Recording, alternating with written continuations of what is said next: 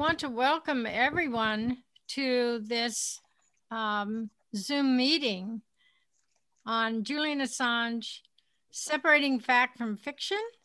We have our wonderful speakers all here, ready to go. And because John and Gabriel Shipton, Julian's father and brother, have very limited time, I'm just going to let them start, and then we can maybe backtrack and do a little bit of introductions. Our other panelists here today are John Kiriakou, Fidel Narvaez, and Ray McGovern.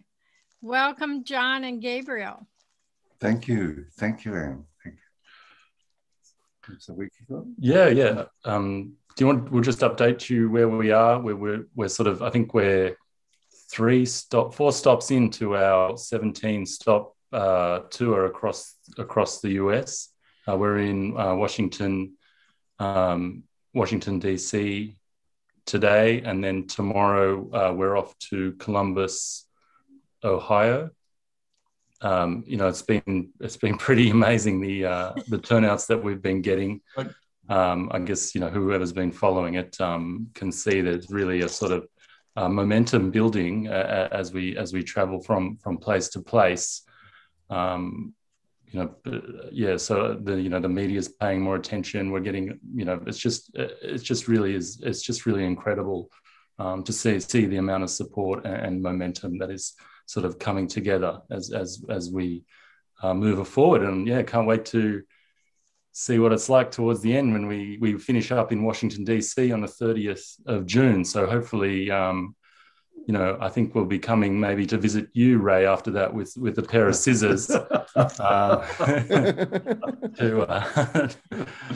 take away your solidarity beard. Hopefully we can take that back to Australia with us in a plait. And present it to Julian. Yeah, that would be nice. Well, and John, I saw your and Gabriel's interview with Amy Goodman on Democracy Now, and that was wonderful. And you really provided all kinds of evidence for the effectiveness of WikiLeaks in providing justice for humanity. And do you want to add any comments about that here? Oh, it's just some amusing, more or less amusing oddities. That here we are, 2 Australians wandering the US, defending the First Amendment,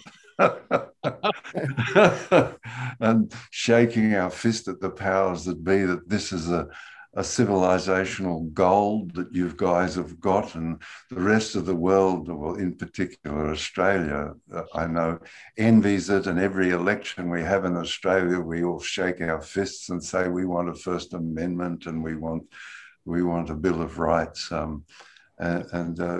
we sort of saying that don't let it go.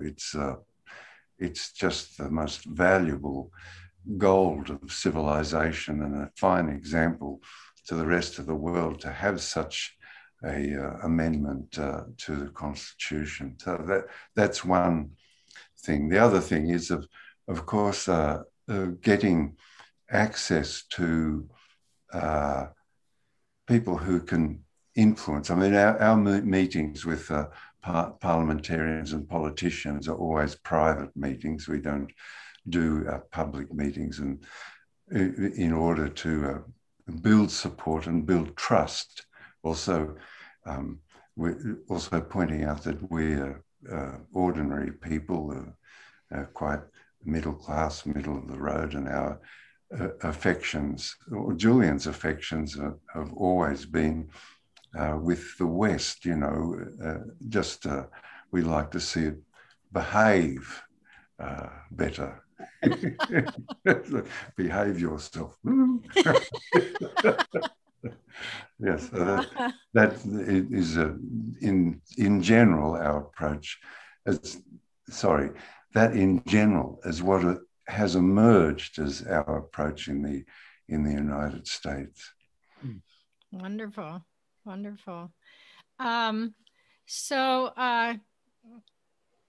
do you find that American people need to have an education about who Julian is?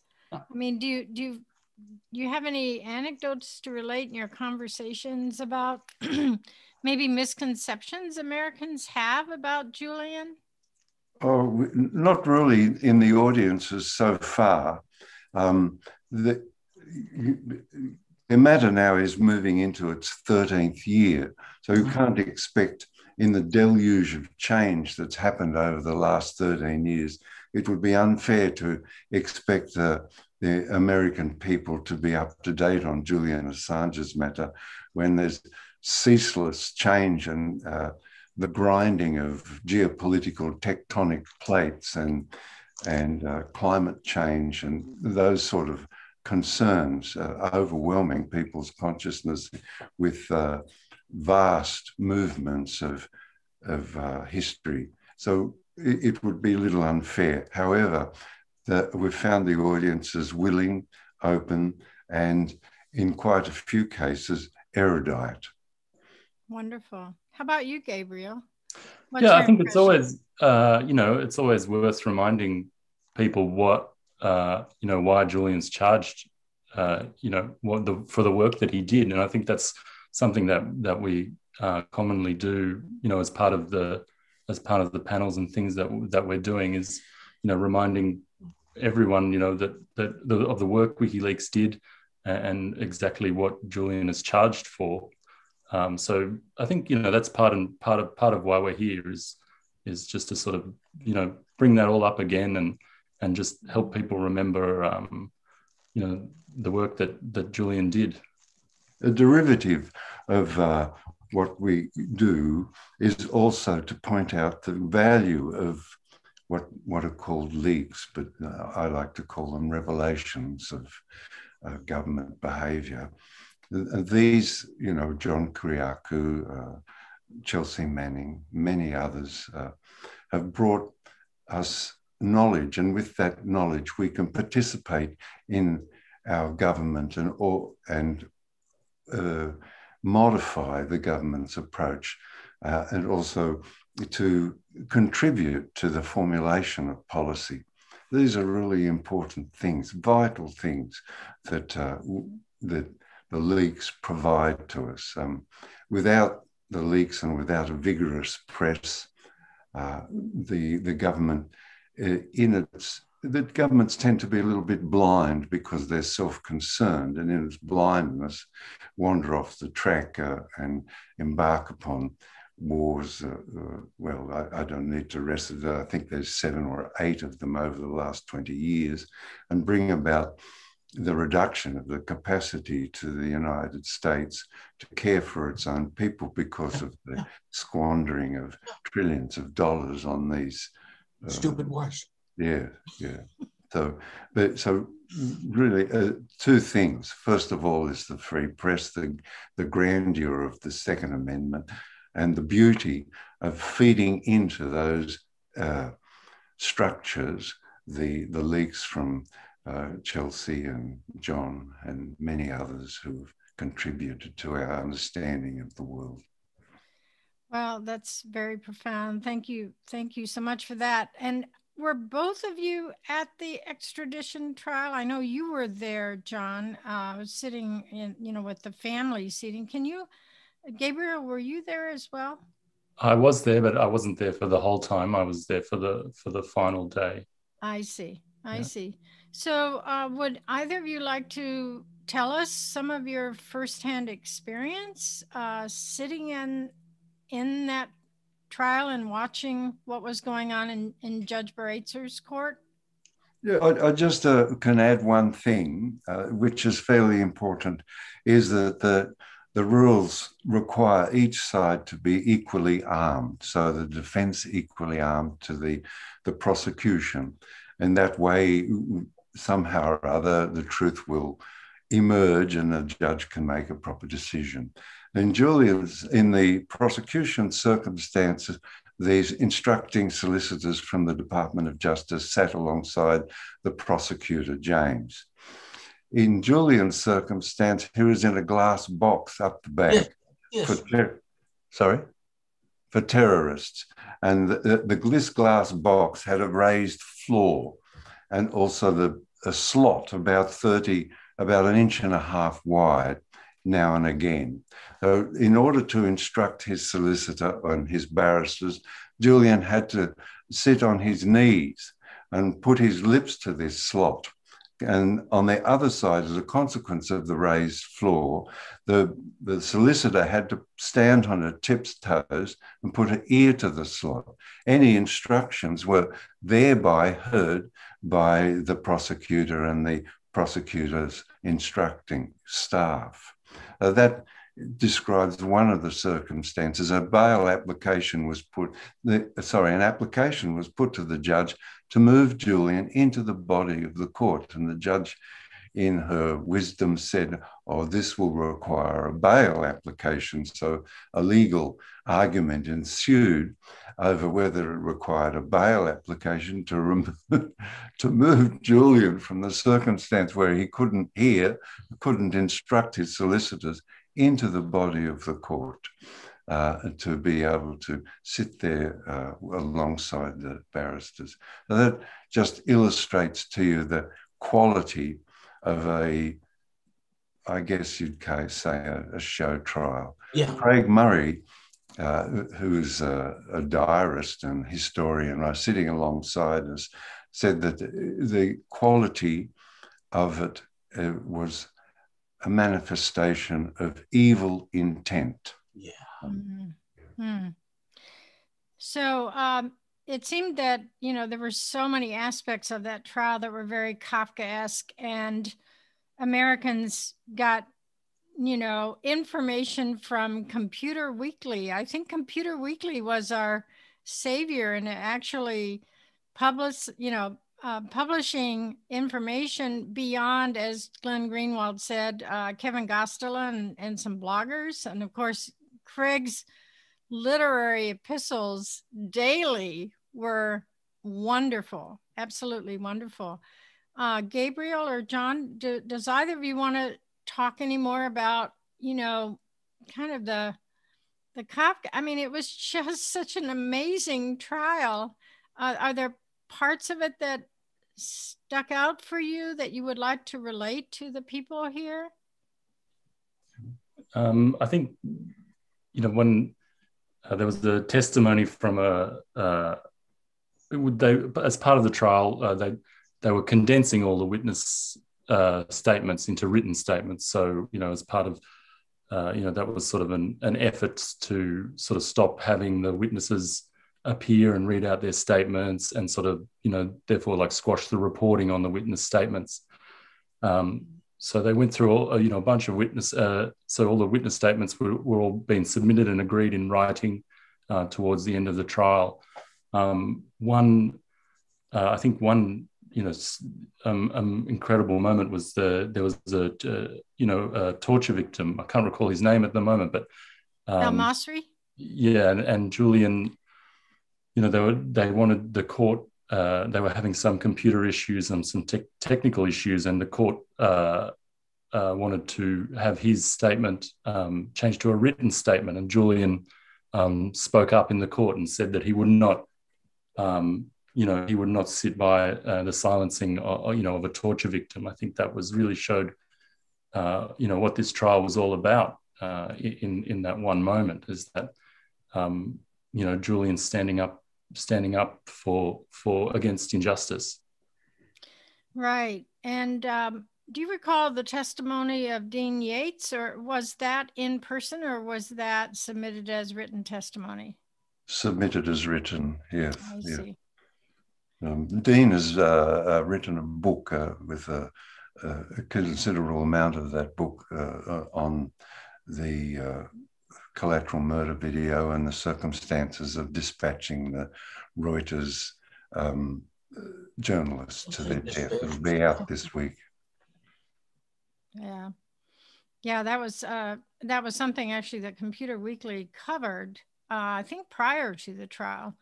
Given that you only have about 4 minutes left with us, I'm going to see, are there people in the call who would like to ask a question? And I'm not sure.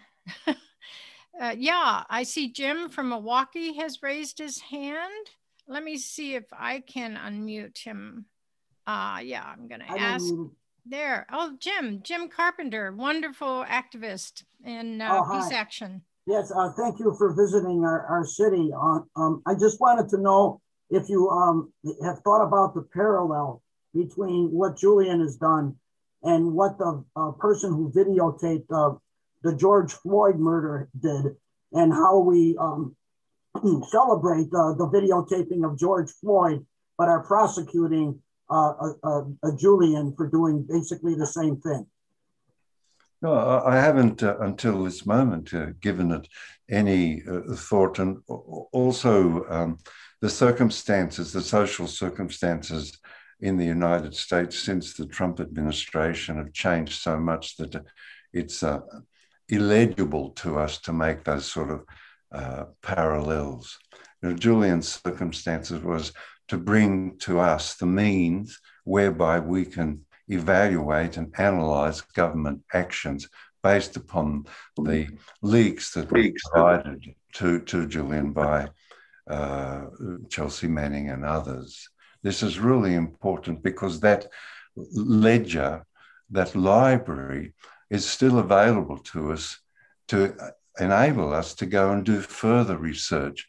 Not so long ago in Canberra, which is the capital of Australia, I had lunch with a retired diplomat who revealed to me that occasionally, or on occasion, they use WikiLeaks, a library of cables themselves, to bring themselves up to date and evaluate where they stand on a particular issue.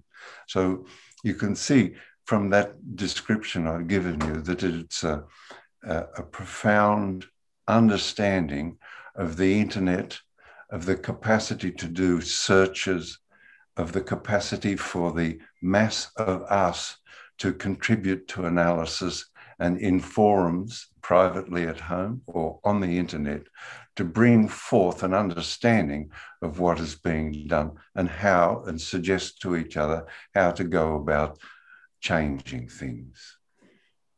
Thank you. Thank you. So do you know if Julian is getting his mail? Someone in chat has asked that question. Let me see, that's Carolyn. Someone named Carolyn in chat has asked that question. And I see James has a hand raised. Yeah, he should be getting his mail if you follow the instructions on writejulian.com. Yeah. He is getting the mail, and writejulian.com is a great way of, the thing with being in jail by yourself for a year on end, having contact with the outside strengthens the heart, because the aim of that sort of jailing system is to separate you from your society and consequently re-educate you into another circumstances, because human organisms respond to their immediate circumstance. So having the heart to go on and having the circumstance of people on the outside, strangers writing to you and saying, good on you and so on, is just strengthening, really strengthening. Wonderful. So I think someone named James has his hand raised. Yes. Thank you. You're unmuted? Yes, thank you. Good. And thank you for being here, and John and Ray, who I have met numerous times. I'm actually in Cambridge. I apologize for my image. I can't really figure out how to replace it. It's a local battle over that has an environmental dimension to it here in North Cambridge, actually. So I have two questions. One is, and thank you again for doing this and for being here. And I missed you at the Community Church of Boston, where you were awarded the Sacco and Vanzetti Award. The first is, if you're able to talk about any contact you may have or may be anticipating with American elected officials. I know you said you're not entirely comfortable talking about it in any detail, but is there anything you can say about anybody you have been in touch with, any support that is being expressed by any elected officials in the United States, and what, if anything, any of them are doing or say they're going to do? And the other question is it's the question that really occurs to me more than any other. I think there may be some sensitivity around it. So I want to acknowledge that. I think a lot of damage was done to Julian by the early allegations around which he was first detained. And I think it's something that government do to smear people. It's one of the easiest ways to smear someone's reputation is with allegations of sexual misconduct of one sort or another.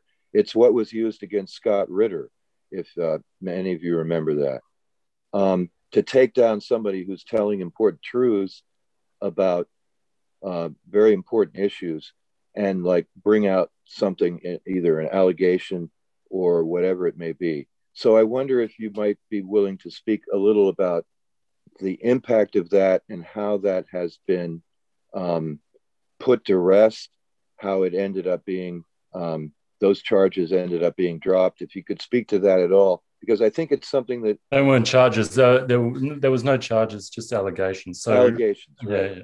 I think ends up you want to talk about, like we've got to jump off, but we can quickly talk about... Oh, okay, sorry. Yeah. So Merrick Garland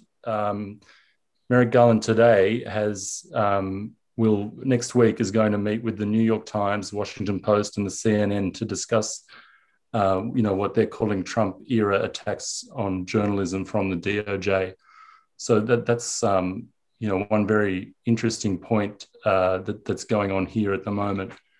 We're trying to call out to the New York Times and the Washington Post, encouraging people to get in on their comments section, saying that they should be raising Julian's case. Because it's the biggest press freedom case in the last 50 years. So it should be part of that conversation. Thank you. I want to say I hope to meet John Kiriakou and dear friend Fidel there soon, and Ray. Thank you very much. Thank you. Thank you both so much for being with us. We appreciate your taking the time. And I understand you have an event at 5:00 in DC. Yes. Yeah. Busboys and Poets. Ryan Grimm's joining us, Marianne Williamson and Chip Gibbons. So yeah, really looking forward to that. It's just crazy. Everywhere we go, we're having these great turnouts. Who would have thought that this would have been possible a couple of months ago, but here we are. Well, we're really looking forward to your visit to Milwaukee on June 19th. We are too. An outdoor event rally for people to come and speak with you at just north of the Sunburst sculpture in Milwaukee on Wisconsin Avenue. So anyway, we look forward to actually meeting you in person. Thank you so much for being here. Your host at Busboys and Poets is the great Andy Shalal, a wonderful restaurateur he's in Washington, great, D.C. Oh. He's a wonderful guy. Yes. Thank you. Thanks, everyone. Bye. Ciao, ciao. Bye. Bye-bye. Bye-bye. I put an article in the chat from Niels, the UN Special Rapporteur on Torture, Niels Meltzer, called Demasking the Torture of Julian Assange. And I think that one addresses the sexual allegations and the 9 years of an investigation that never rose above an investigation, and allegations, never charges. Thank you, Ann. And if someone could put in the Republic, I was actually looking for the Republic article. I think people here may know that. I'll look for it later as well. Okay, well. And may I add one thing about the sexual allegations? Absolutely. Please just jump in. I think that this is a well thought out strategy on the part of the Justice Department. And it's because they've seen over the years that people have tended to rally around those accused of making whistleblower revelations.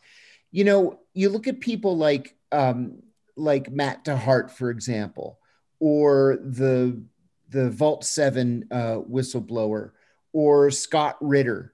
The Justice Department will throw these accusations of sexual impropriety, sometimes even involving children, and immediately supporters walk away because no one wants to support a pedophile or a rapist or a sex predator.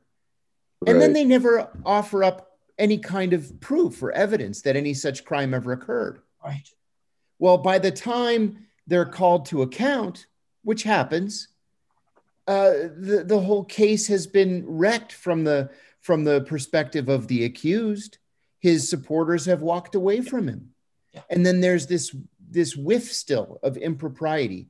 This is an insidious thing that the Justice Department does, and we all have to stand up to it.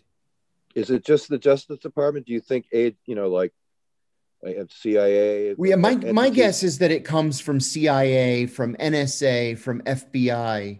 Sure. Right. Thanks. Yeah, it's an imprint. It's an imprint. It's hard to shake. Once that imprint is there, from the very first encounter that many people have with a public personality, I think most people don't ever read the WikiLeaks, as good and important as they are. Agreed. Most people don't ever read that stuff. They just see a cursory media report about it. But what grabs a lot of people more are salacious stories about personalities. Yeah. And that's what sticks in people's heads. And I think if we want to support Julian and the work of people like Julian, we have to find ways of reckoning with that. And so I appreciate Pamela and placing some things in the chat, and really appreciate your speaking to it, John, because I think it's how they took down Scott Ritter. And in his case, you're exactly there may have been some evidence of something, but man, they took him out. You know the story. Anyway, thank you. Matt DeHart is the same way, and I'll keep this very short. Matt DeHart was accused of having child pornography on his computer, and he denied and finally was granted a hearing on the contents of the computer. And not only was there no child pornography, there was no pornography, period, of any kind. There was nothing sexual of any kind. The judge told the Justice Department they should be ashamed of themselves. And they just said, oh, well, we're sorry. It was an administrative error of some sort. Well, Matt DeHart was already ruined by that point. Yeah. And you can't recover from something like that. Yeah.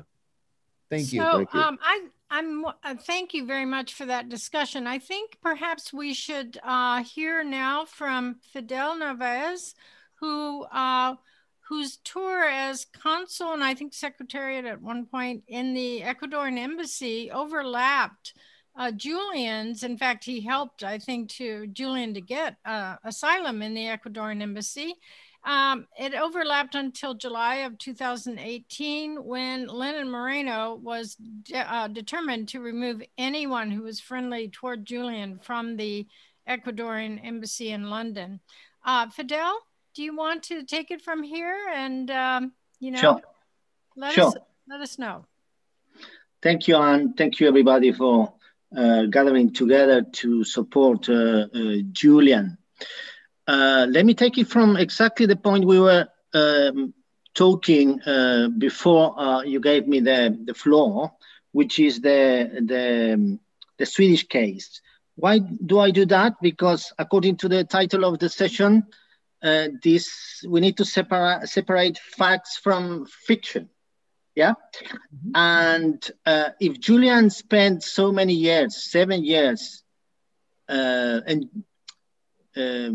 under the political asylum protection of Ecuador, it was not related to Sweden at all. Many people withdrew the support they had for Julian precisely because they said, well,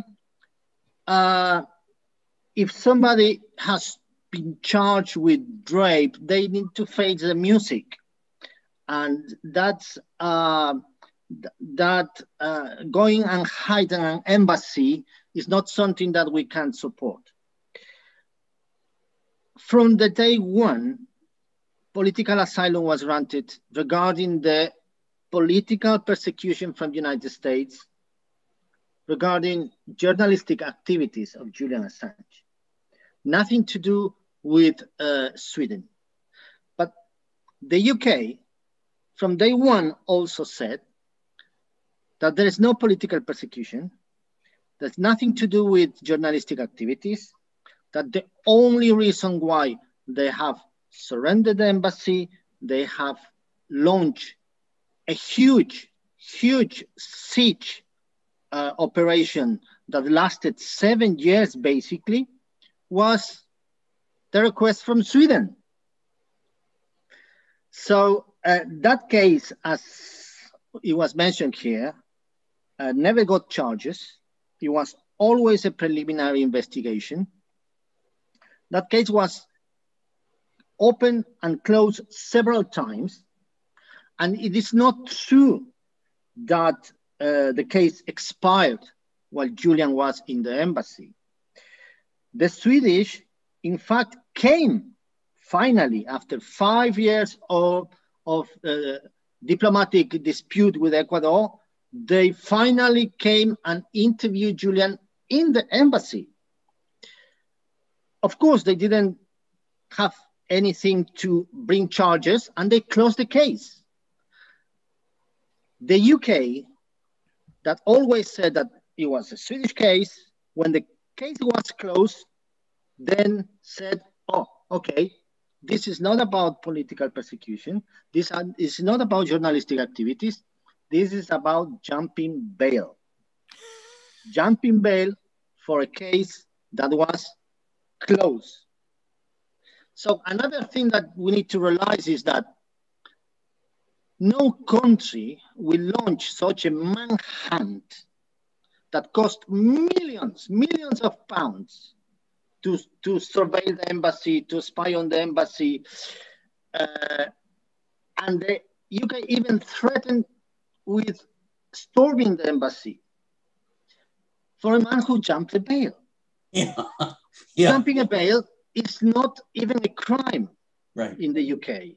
It's something that many people do, and you get either a fine or you get a couple of weeks in prison for doing that, or you get community services. So that's regarding the Swedish case. It's also not true that Julian Assange had some kind of agreement, hidden agreement with the Ecuadorian government in exchange of political asylum. His case was always about human rights. There was not anything else on the table, like many people speculate. Julian Assange maybe knew something about the government, that the government didn't want to be published, and that's why he was protecting Julian. It was never the case. And it was not the case that Julian Assange stayed in the embassy was some kind turbulent or wild, and that Julian was some kind ungrateful and rude and unclean. All that is fiction. I was there for 6 years, and true to be said, we need to differentiate two periods during those 7 years of Julian in the embassy.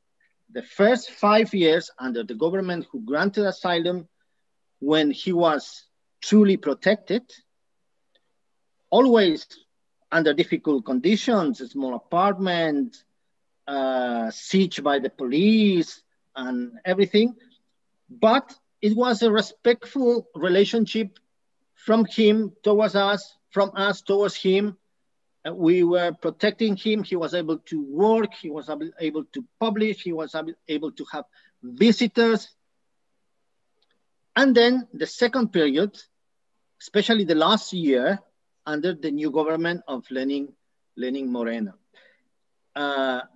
When everything changed, obviously protection stopped. it was obvious that the new government was surrendering under the pressure of the United States. And all of these allegations of misbehavior, of violence, of even uncleanness is made up in order to try to justify what they finally did, which handing Julian over to its persecutors. So basically, I will start with that and give the floor to somebody else, and I'm happy to answer any questions you might have. So before you go, Fidel, before your time, I want to actually ask you another question about the UC Global surveillance. If you could eliminate people, and I will be looking at, Tom is feeding me the chat questions, and I will be looking at that so that we can answer the questions in the chat. Yeah, for sure. Yes. Listen, before Julian arrived to the embassy, you're kind of, your sound is fading out a little. I will get closer to the computer. Before Julian arrived to our embassy in 2012, the embassy did not have any security guards, even no security cameras, no anything. Having Julian inside 24 hours, 7 days a week, we needed to have security. So what the Ecuador government did is to contract a private security company, an European private security company that could work in the UK. And I don't know how they came up with UC Global. That was not the embassy doing the contract. It was always coming from Quito. And Julian was never happy with the company, and many of us, the diplomats inside, were not feeling happy with the company. We always thought that was quite unprofessional, that was very invasive, but we didn't know that in fact they had a hidden agenda. We didn't know that they will end up at some point. They started to spy for third parties. Most likely, because all of this is already under investigation in Spain, for the United States, for the intelligence agencies in the United States. So the company produced daily reports about Julian, about his visitors, about what was happening in the embassy. Those reports were directed directly to Quito. The embassy didn't even know about them. And they were the base for later accusing Julian of being violent, rude, and having misbehavior. They were obviously made up allegations by the company in order to secure their employment. Basically a corrupt company. Yeah.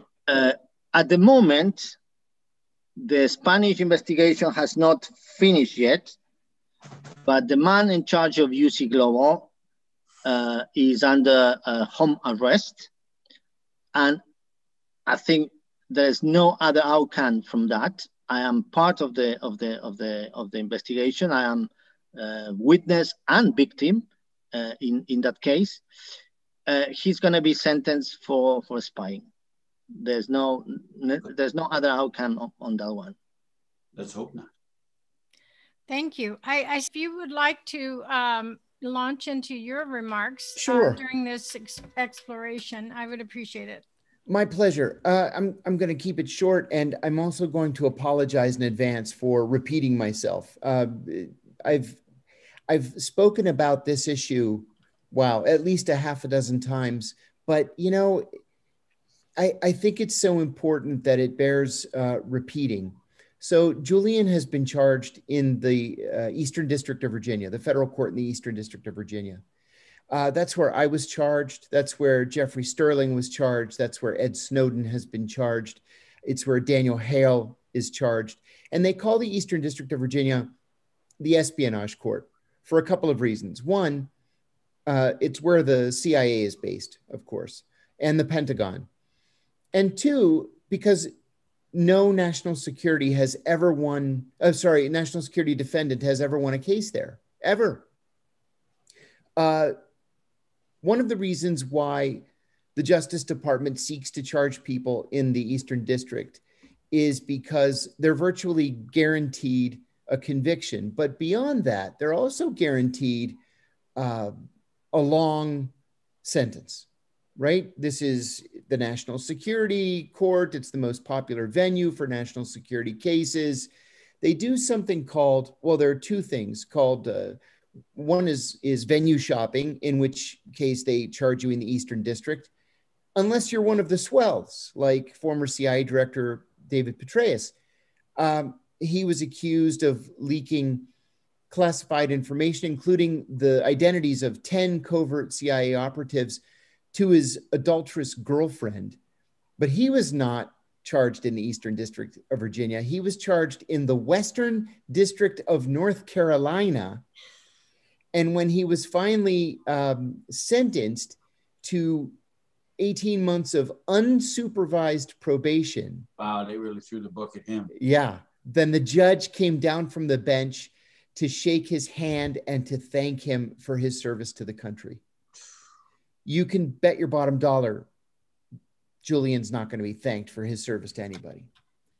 So, Eastern District of Virginia, they're going to, in the event that Julian is extradited to the United States, and I both hope and pray that he is not, they would carry out this trial as a national security trial under something called the SIPA Act, the Classified Information Protection Act. This is one of the most ridiculous, one of the most preposterous acts related to trials that you can imagine. In my case, SIPA was invoked.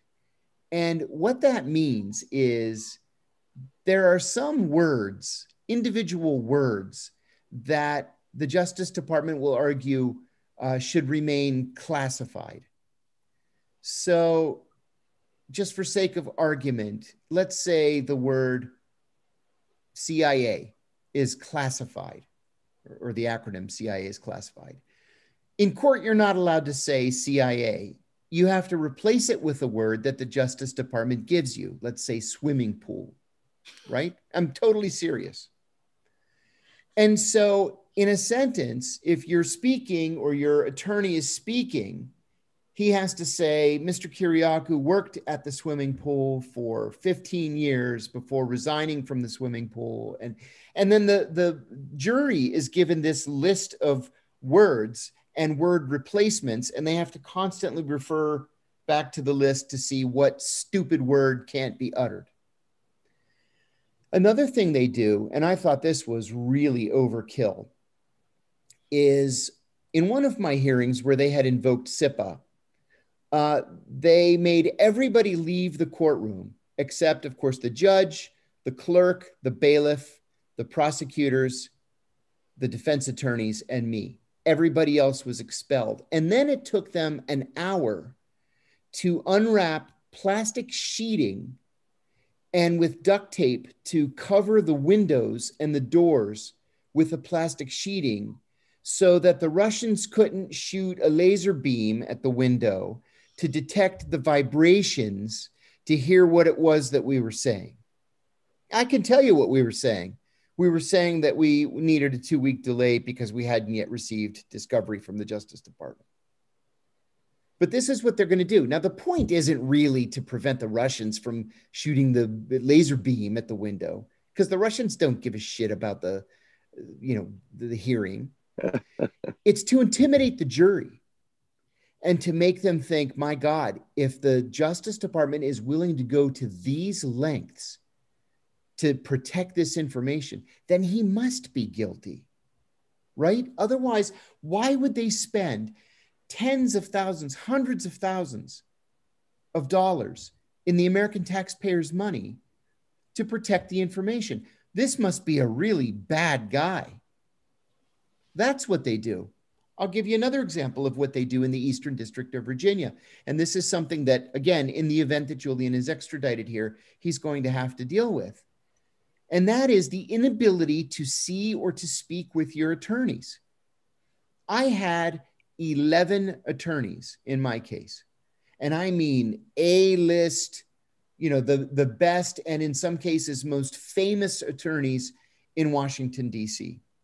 I was not permitted to meet with them in their offices. Why? Because I might say something that was classified. And even though I was cleared for the information and they were cleared for the information, their office was not tempested. And so the Russians could shoot a laser beam at the window and hear the vibration of what we were saying in the office. And so you can't meet with them in the office. Where can you meet with them? In the Justice Department's classified conference room. Now, can you imagine the only place that you can talk to your defense attorney is in the enemy camp's conference room? And they'll say, well, we promise we're not spying on you. Okay, I'm supposed to believe that. But that's what we had to do. Now, in the case of Jeffrey Sterling, Jeffrey was staying with people in Reston, Virginia during his case. His attorney, Ed McMahon, was in Warrenton, Virginia, which is quite far away. It's about an hour's drive. And the courthouse is in Alexandria, Virginia. So what the Justice Department did is they took a supply closet at the courthouse and they spent $150,000 to make it soundproof. So Jeffrey and his attorney could go into the supply closet and have a classified conversation. All right, that sounds great. But in my case, I had more than 50,000 pages of classified documents we needed to go through.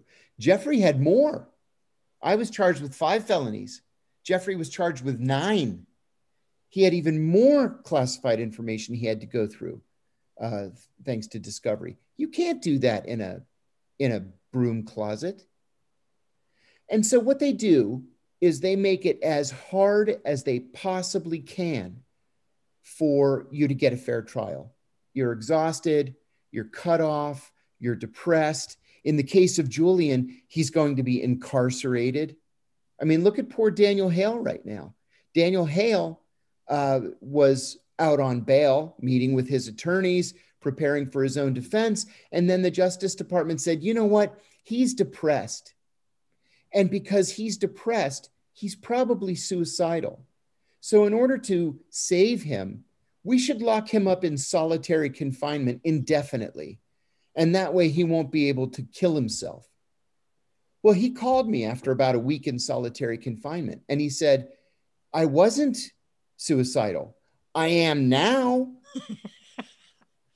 Can you explain to people who David? Yes, Daniel Hale is a courageous young whistleblower who went to The Intercept and blew the whistle on the U.S. military's use of drones in the murder of civilians. And when I say courageous, I mean he said, consequences be damned. This is a crime. I'm going to report it. And he went public and just took those consequences. It's funny. Daniel is one of those very typical whistleblowers in that he doesn't consider himself to be a whistleblower. And he doesn't think that he did anything that was particularly brave. And he's a young guy. He's with 31 years old. He looks like he's 18. And I look up to this guy because he's so brave. And he's another one that's, just facing the wrath of the Justice Department in the Eastern District. And he says, bring it on.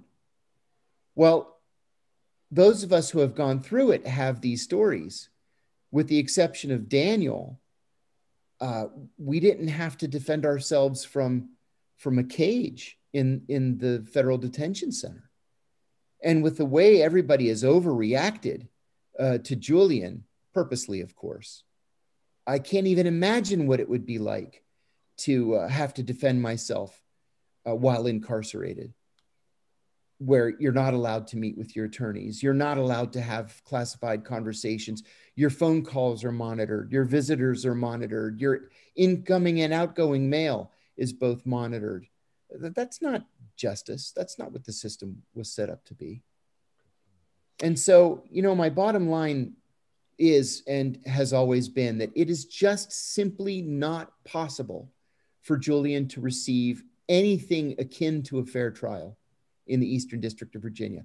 I'll add one other little short anecdote.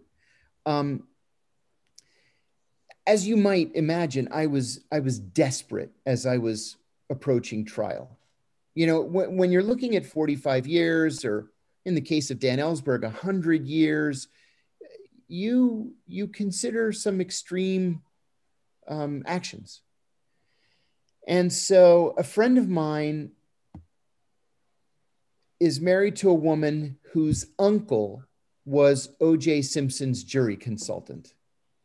Okay? Not just O.J. Simpson, but William Kennedy Smith and George Zimmerman, and, the biggest criminal cases in America in the last 25 years. He's been the jury consultant, and he never, ever loses.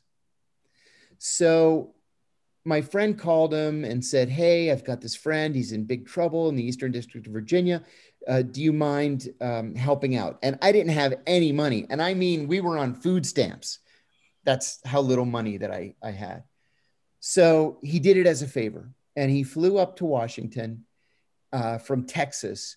And we got him a top secret security clearance as part of my legal team. And he went through all of the documents. We ended up using 15,000 pages of classified documents in my defense. And then we had a meeting with all the attorneys around the Justice Department's conference room table in their classified conference room. And he said to me, "If we were in any other district in America, I would say, let's go for it. We're going to win this thing. But the Eastern District of Virginia," he said, "you don't have a prayer. Your jury is going to be made up of people who either work for or have relatives who work for the CIA, the Defense Department, the FBI, intelligence community contractors." He said, "You don't have a chance. If I were you, I would take the deal." And I slaved over that decision for a long time. And then finally, the Justice Department came back with what they called their best and final offer. And it was for 2.5 years in prison. My wife and I stayed up all night long, literally all night long, trying to come to a final decision. And there was no case law we could refer to because I had been charged with violating the Intelligence Identities Protection Act of 1981, and no one had ever gone to trial. Only one other person was ever accused of that, and she was a spy for a foreign government. So I decided I didn't do anything wrong. I'm not pleading guilty. I'm going to go to trial. Naively thinking that once I get in front of a jury, they'll realize how ridiculous these charges are, and I'll be found not guilty. So I emailed my attorneys at 6 o'clock in the morning, and I told them this. We've been up all night. I'm gonna turn the deal down. I want to go to trial. One of them wrote back immediately. He was the oldest, the most senior, and arguably the most famous of the attorneys. And he said to me, "You stupid son of a bitch, take the deal." That's all he said in the email. Another attorney wrote and said, "Put on a pot of coffee. We're coming over to the house." So around 7 o'clock in the morning, this was a Saturday morning, they arrived at the house. And the attorney who I liked and trusted the most, who was kind of the toughest and the meanest of the group, pulled me aside and he said, "This can be a blip in your life, or it can be the defining event of your life. Let it be the blip. He said, if you were my brother, I would beg you to take this deal. You will never get a fair trial in the Eastern District of Virginia. And so I took the deal.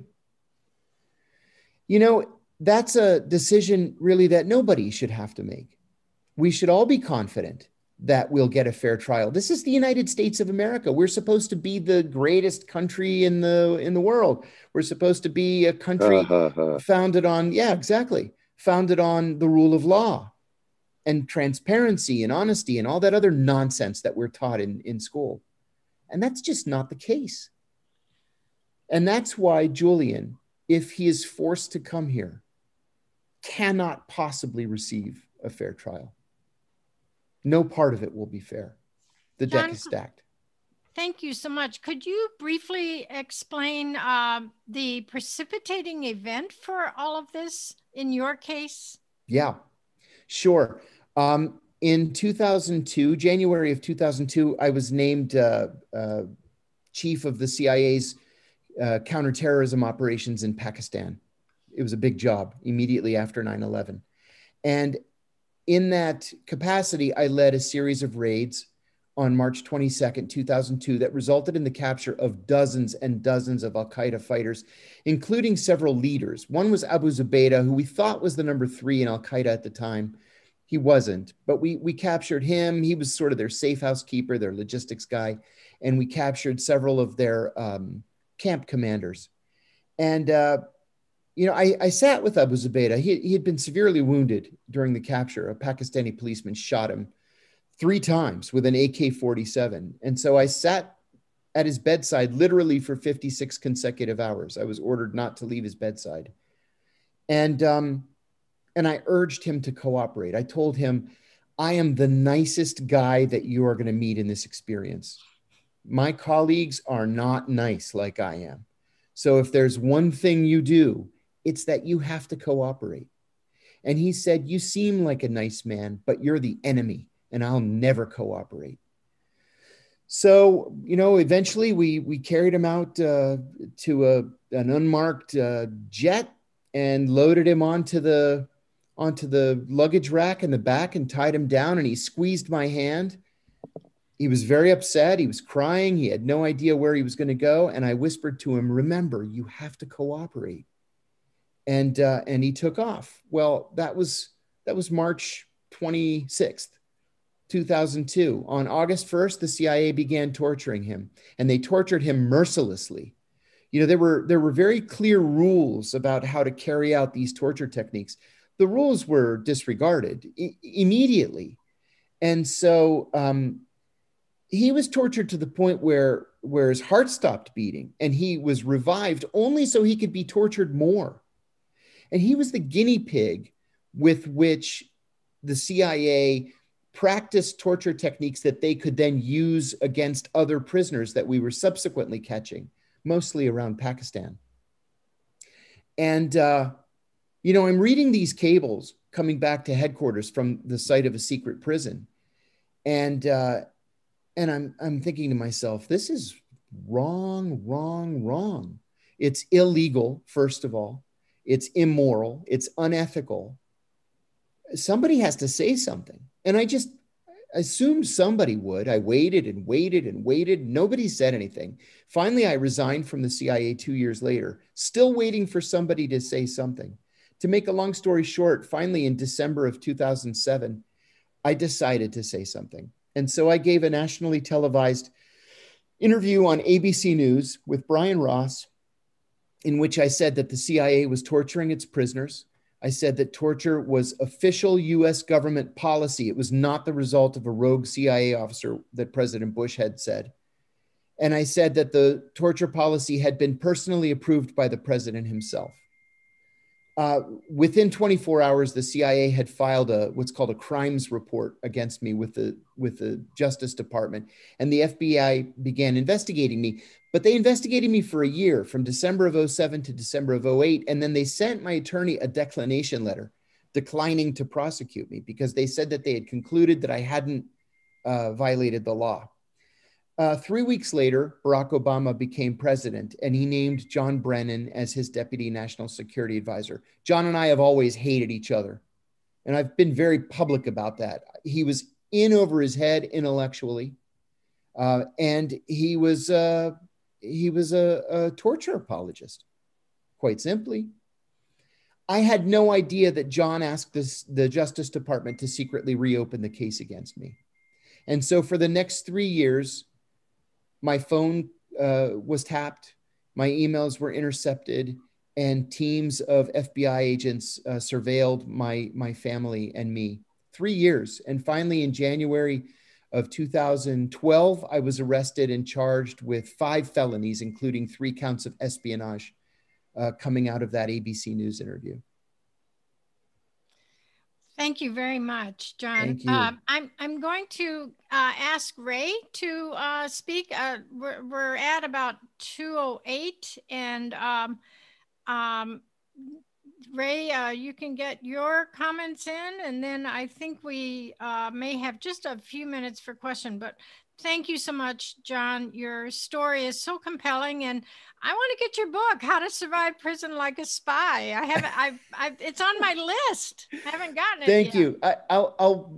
I'll say that of all the books I've written, I'm the most proud of that one, but my wife told me that I make myself look like a real asshole, so be warned.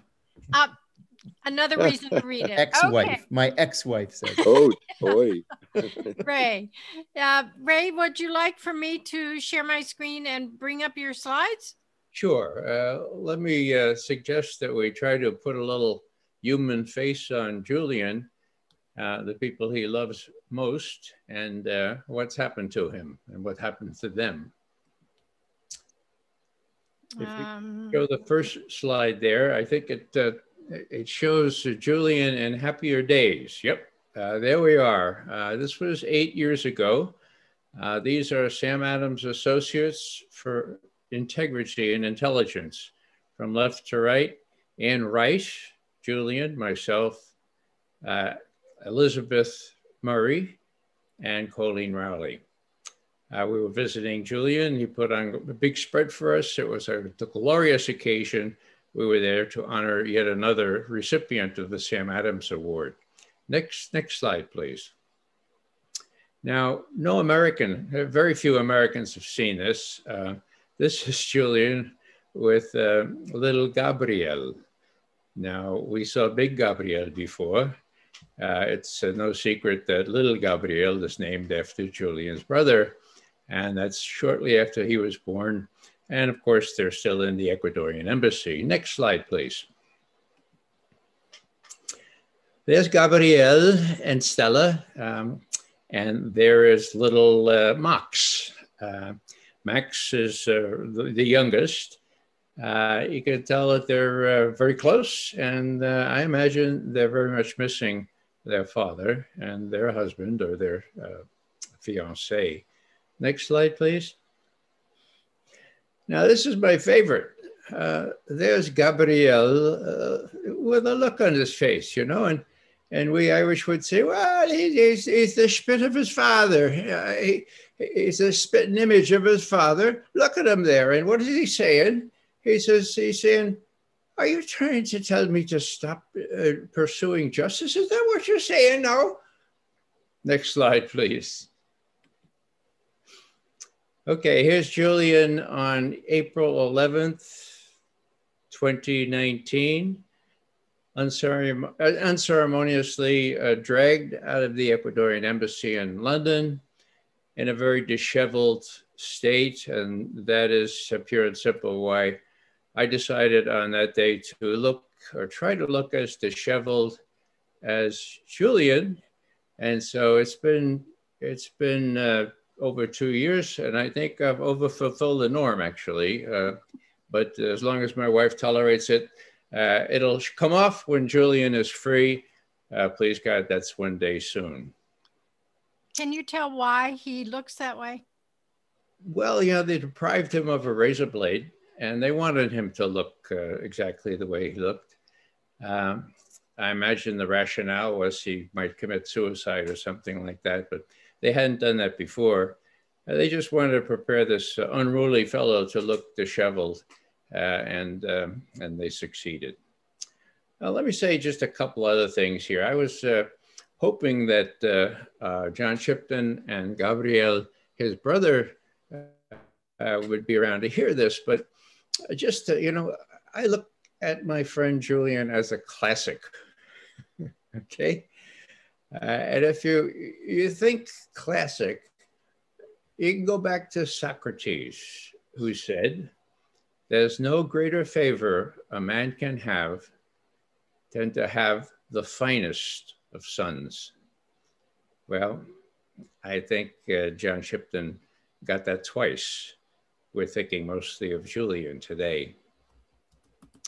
There is, John knows Greek, so let me trade on my Homer here. This is the first couple of lines of the Odyssey. Andromoi elapamusa palutropan hos malapala. Okay? Tell me, O Muse, of a very resourceful man who suffered so much. We had a lot of fun in high school and college studying classical Greek, and we learned all kinds of words. One was when Odysseus came home from exile, he met his old swineherd Eumaeus, and the first words out of his mouth as they looked over at the big pile over here, he said, "Eumai he malathalman koon hadake tunikapro," which means, "Eumaeus, surely this is a great wonder to see a dog such as this lying on the dung pile." Okay. Now, the glory of that, of course, that we learned the word for dung. We learned the word for head. We knew that, kephale, cephalic and so on. So we could go around calling our friends kapras kephale, and they wouldn't know what we're calling them, but we would. We, the honors classical students. That's an aside. The last thing I'll say is Aeneas, the Aeneid. He was distinguished by what they called, the adjective was pious Aeneas. It wasn't pious. It wasn't pious at all. It was faithful. Faithful to his beliefs, faithful to his integrity, and faithful first and foremost to his father, Anchises, who carried around on his back. You ought to read the Aeneid if you haven't already done so. And to finish off, so fast forwarding to modern times, we have Death of a Salesman. And I'll finish on that because it applies so much to my friend Julian, and I think you'll understand why. I put it here so I wouldn't forget it. Now, here it is. This comes out of the mouth of Willie Loman's wife, okay? She's feeling it for her husband, Willie. And she says this in Death of a Salesman. He's a human being, and a terrible thing is happening to him. Think of Julian now. He's a human being, and something terrible, a terrible thing is happening to him. So attention must be paid. He's not to be allowed to fall in his grave like an old dog. Attention must be paid to such a person. End quote. Now, I know that Ann always has good ideas with respect to how, in practical terms, we can pay attention. And now's the time to pay attention. So I'll end here because we need a little time to do the Q&A and also to hear Ann's and others' recommendations as to what we can do for Julian right now without further delay. Thanks for the floor, Ann. Thank you, Ray, so much. Tom, I don't see any additional questions related to, that weren't just part of a thread. Are there, if anyone would like to ask questions of John, Fidel, or Ray, Could you raise your hand or somehow indicate in the chat that you want to ask questions? And obviously we'll look for people who have not spoken yet.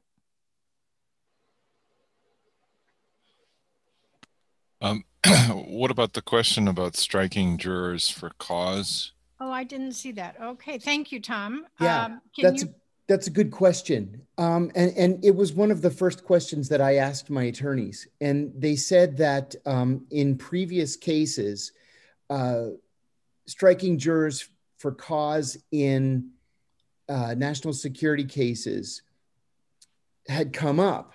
But the fact that they had relatives working for national security organizations wasn't enough. It wasn't cause enough. And so that I would largely have been stuck, just like others before me had been stuck. Thank you. Thank you. That's a good question. I think I saw in the chat too a question of what is Julian actually charged with? Would anyone like to address that? Why is he still in Belmarsh prison?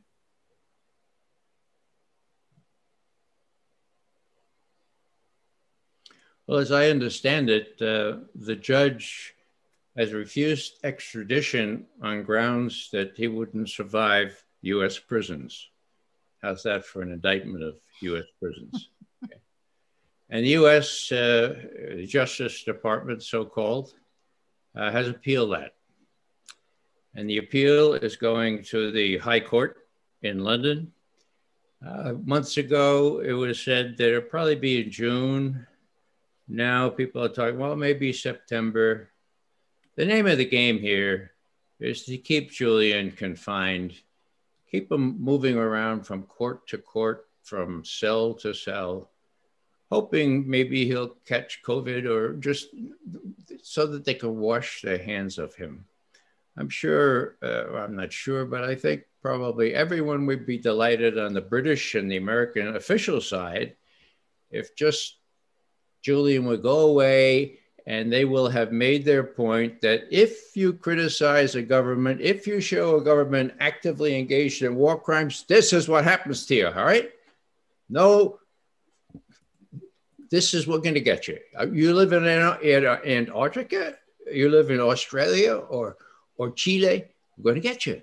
It doesn't matter. We're all around the world. We're the United States. We're exceptional people, and we're going to get you. And what a damper that has had already on the ability of people to report misadventures or crimes of government. There have been lots of crimes of government that have not been exposed because, well, it's too difficult to do. People like James Risen, you know, take him, for example. He used to have a lot of sources in the intelligence community. Why has he not had one story in the last 5 years? Why?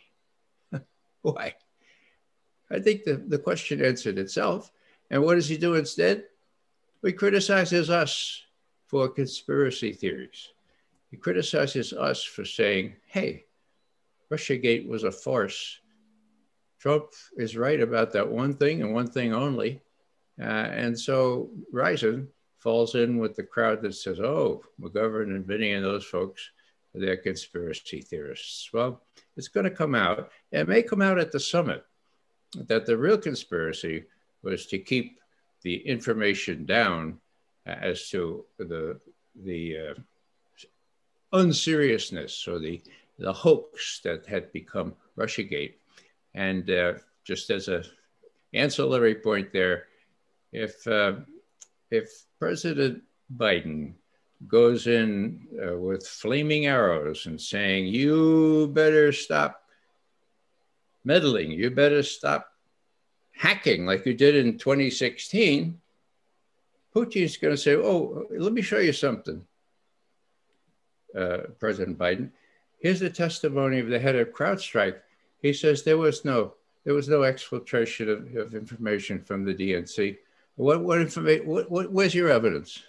In other words, it's going to go into buzzsaw. So that's the kind of thing that can come to light. But for the nonce, Julian is suffering, and we should all suffer with him. That's what sympathy means. And we need to do action as well. And Ann, I'm depending on you to give us some good suggestions. So thank you, Ray. I think we do have one question from Mark Taylor, and then we'll go to those suggestions. I'm looking for Mark Taylor to see if I can unmute him. There's a couple additional questions. Mark? Yeah, thank you. I was just wondering if somebody could give a quick outline or agenda of what happens next with Julian's trial and a rough timeline. What should we be expecting in the coming weeks or months? The only thing that I know is what said, and that is that his brother, Gabriel, told me that they're hoping something will happen in the fall. Okay, that's just typical. There are nothing certain here. They just keep people hanging. Will the High Court take it? Will the High Court do? So that's where it stands now. Someone else might know more. John, do you perhaps know, or anyone else? I know that on the AssangeDefense.org site, there is information about what's going on, and it's just as you say. It's there's no deadline. And then there are options, you know, if that's exhausted, then what happens? Remember, Pinochet, who was wanted to be, we wanted to extradite him. He was kept in a villa, and Julian is being kept essentially isolated in a very COVID-infested prison. So I'm, if you don't mind, I'm going to, let me see if I can get to share my screen. For some reason, I don't see.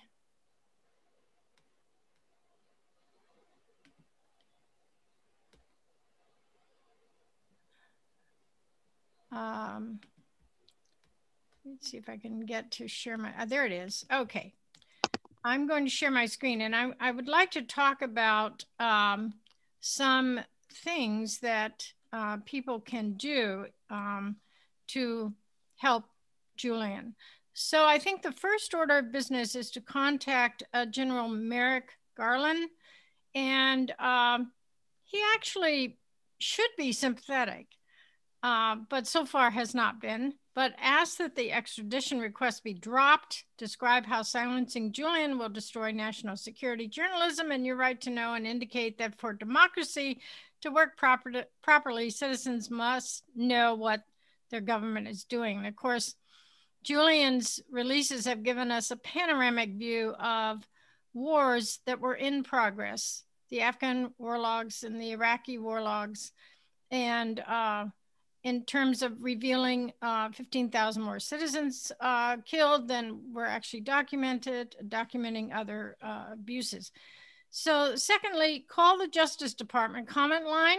The number is here. I'm going to put all of this in the chat.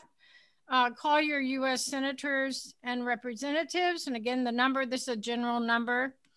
Attend an event during the Home Run for Julian tour. This is the website. Contribute to the tour. Nathan sent me last night the best places to contribute to the tour, to contribute to Julian's legal defense, and to sign a petition to free Julian. So this came from Nathan Fuller of the Courage Foundation and Assange Defense. Learn about the importance of WikiLeaks releases, and you can do that at the Assange Defense site. Learn more from testimony at the extradition hearing. I think this is really important given the blackout on news from the testimony, and Assange Defense has organized this in a very nice way. But you can get lots of information there. Amy Goodman interviewed John and Gabriel just a few days ago, and that's a wonderful interview. Join Assange Defense at AssangeDefense.org or write to Julian. Now I have a different address here than was given earlier for writing to Julian, but all of those are things that one can do.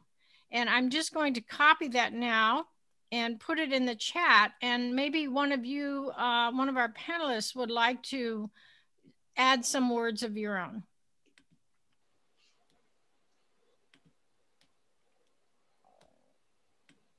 May I say one more thing? Sure. You know, sometimes we think that whatever little actions we could take are inconsequential. And, you know, how far is $20 going to go? Or what's Julian going to care if I send him a postcard? I can tell you, as someone who spent 2 years in a federal prison and responded to every one of the 7,000 letters and cards that I received, that those postcards and letters can save a person. It can save Julian from a depression that is debilitating, crippling. You know, $20 to spend on phone calls can be a lifesaver. Just a kind word can be a lifesaver. There was a woman who I had never met in Ringgold, Georgia, who sent me a card on the very day that I arrived in prison. And all it was a picture of some roses in her garden and a few kind words. And I can't tell you what that meant to me. Now, Julian has been, effectively, he's been in prison. Effectively, really, he's been in solitary confinement for 10 years. That's really what it comes down to. He doesn't get out to see roses or birds or blue skies. And so something that we may take for granted is just, you know, as I said, inconsequential, could save this poor guy.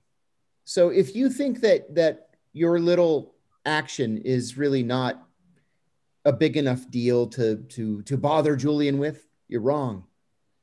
I'm sure he's going to be forever indebted for that kind word.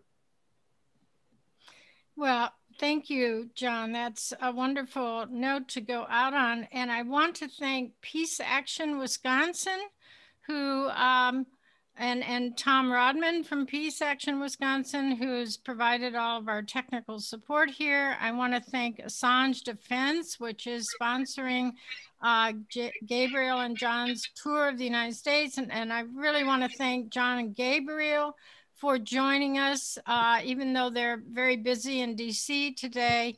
And I want to thank our wonderful, wonderful panelists, Ray McGovern, John Kiriakou, and anyway, and Fidel Narvaez. It is so wonderful to finally meet you. And and John, I'm meeting John for the first time. So thank you all. Thank you, our audience. Thank you, audience, for being here and for all of your wonderful questions.